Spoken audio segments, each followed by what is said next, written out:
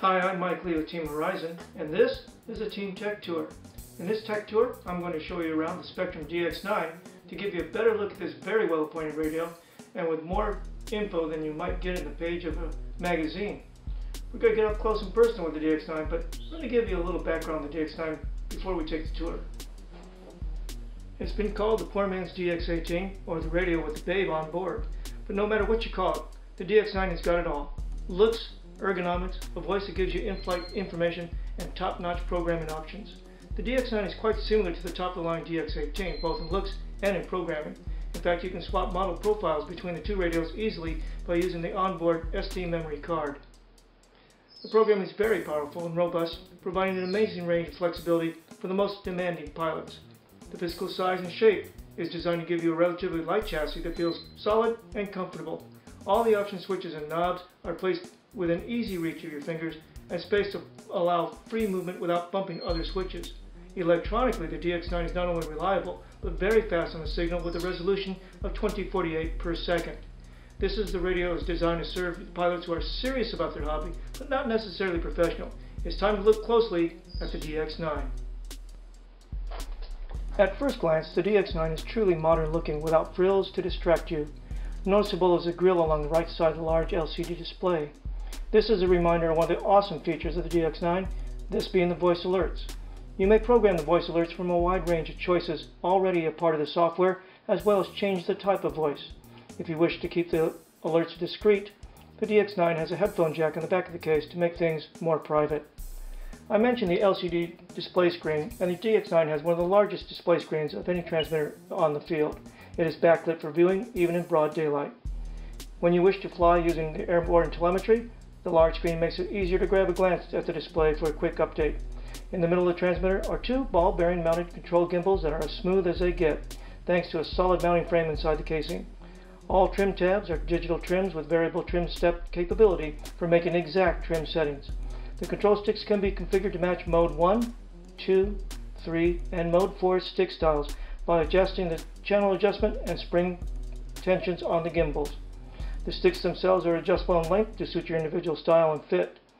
Between the stick gimbals is a Spektrum logo, which lights up when the power is applied or when the transmitter is charging up. Let's look now at the upper left quadrant. On the front face of the left quadrant, we find the 3-position switch C, which is traditionally the elevator dual or triple rate switch. Next to this is switch D, also a 3-position switch. This will be used possibly for changing flight modes, a 3-position flap action, or any other application you assign to the switch. Just inside of switch D is a left trimmer. This may be assigned to any channel to provide a secondary trim function. Sailplane pilots love this switch to retrim the trailing edge of a model when needed to enhance the wing airfoil. On the top shoulder of the case is switch A, a 2-position switch commonly used for the retractable landing gear.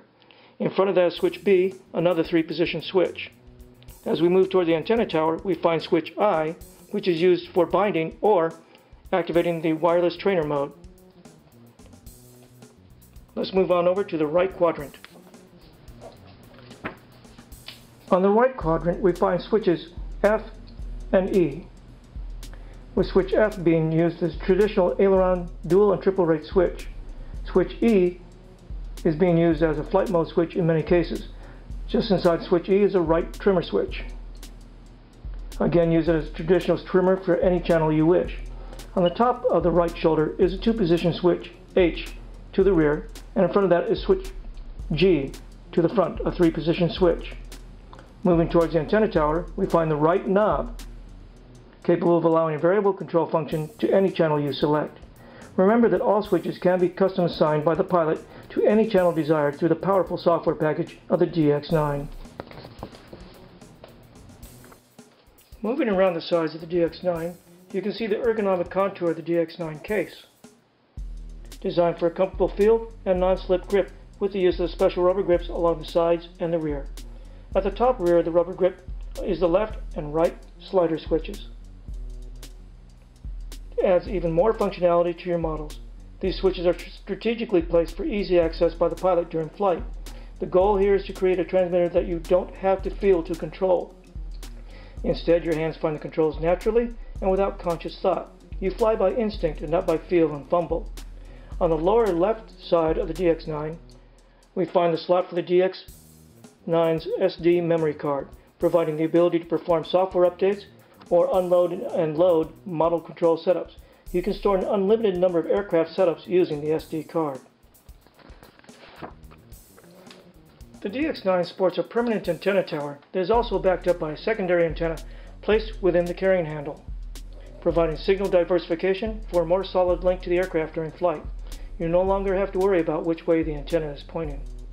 I mentioned that the spring tension of the control gimbals are adjustable, and the DX9 allows these adjustments through the access ports located on the rear casing.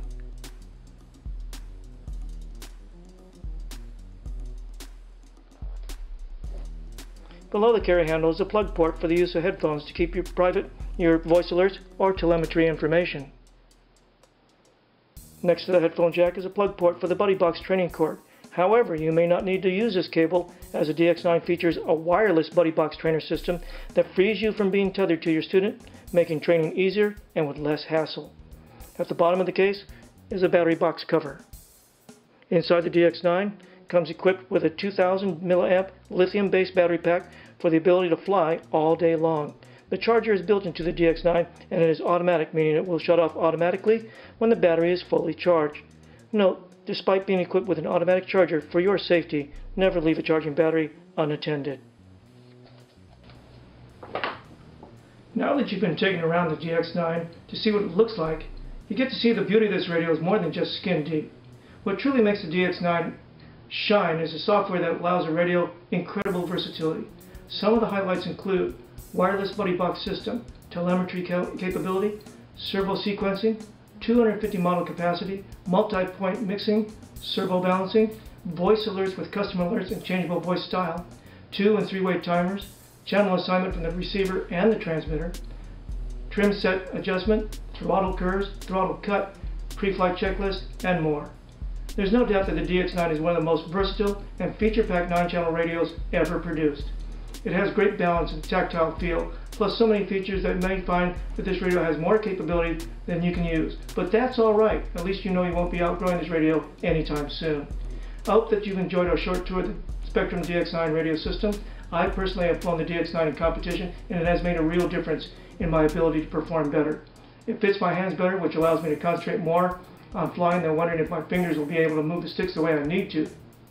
If this sounds like your kind of radio, then drop by the local hobby shop who sells Spektrum line of radio equipment and check one out. For Team Horizon, I'm Mike Lee. This has been a Team Tech Tour for you. Thanks for taking the tour with us.